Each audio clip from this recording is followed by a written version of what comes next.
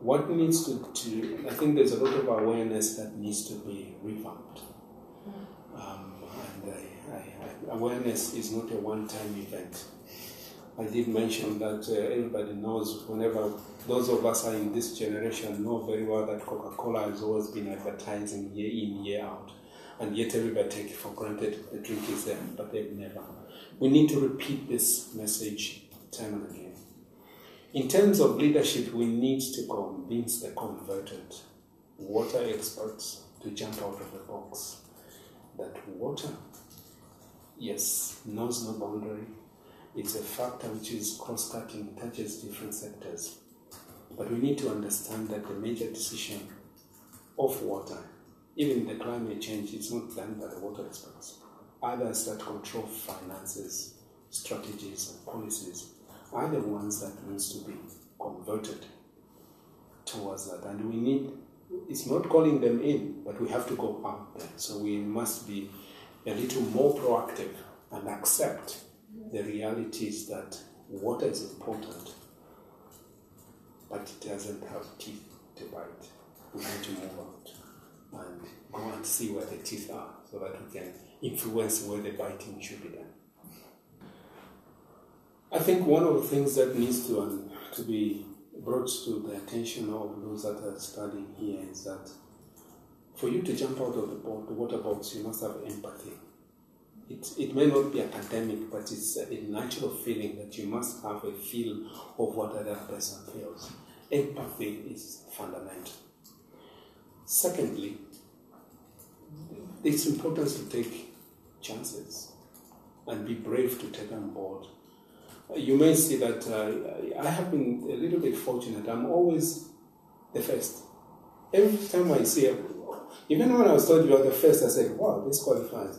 I mean, if you talk about GWP, I was one of the first people to be part of the Southern Africa Technical Advisory Committee, through which lessons were drawn on how to set up a global water partnership. So in Southern Africa, we led that, and I was lucky to be. I was the first to help develop the regional strategic action plan. I was the first to set up the Africa Water Forum and synthesize this. I've been first again in being the founding executive secretary of the Great River Zambezi. So the first aspect is not just a question of luck, is you need to be proactive and grasp the opportunity as it comes. So it could not be a coincidence that I'm the first and the first.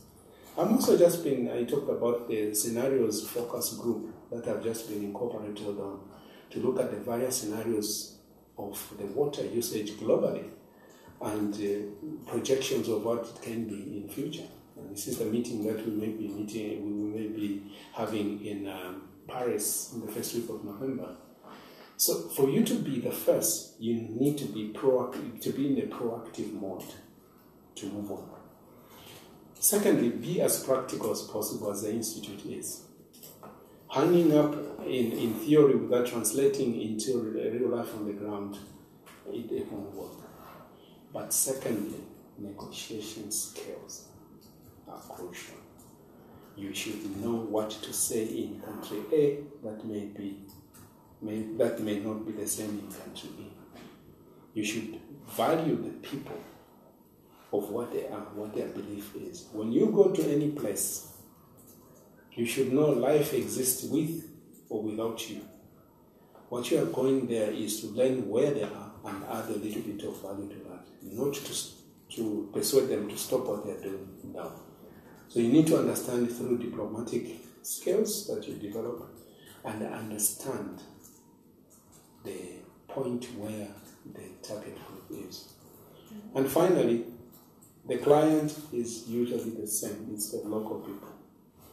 Whatever you do, whatever PhD you do, the final person to do the implementation is the one at the forefront of the ground.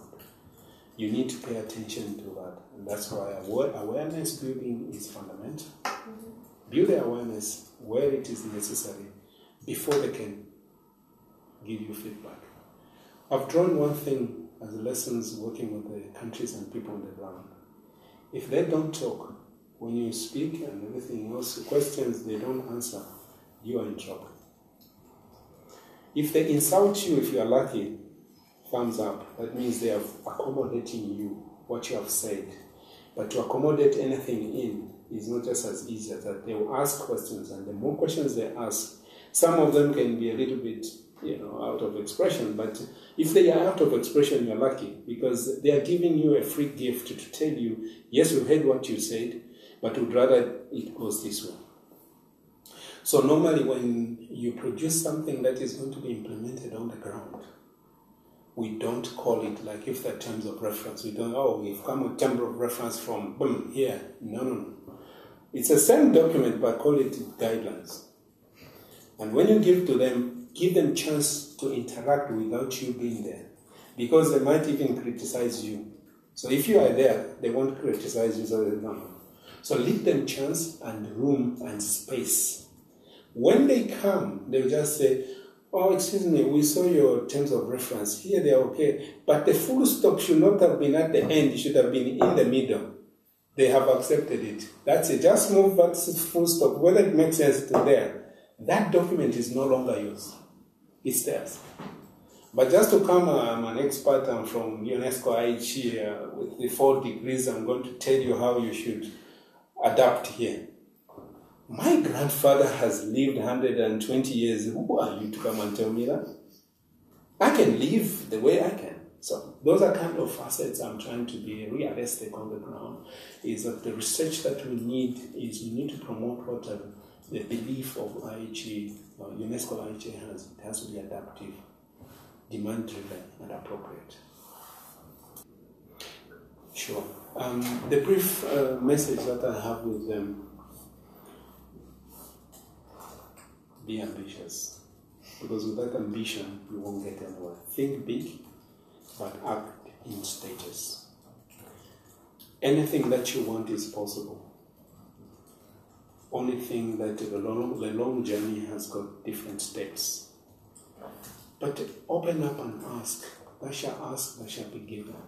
And asking can be physical, can be spiritual, can be anything. The internet itself is a good place to ask and get your answers if you can't ask anybody else.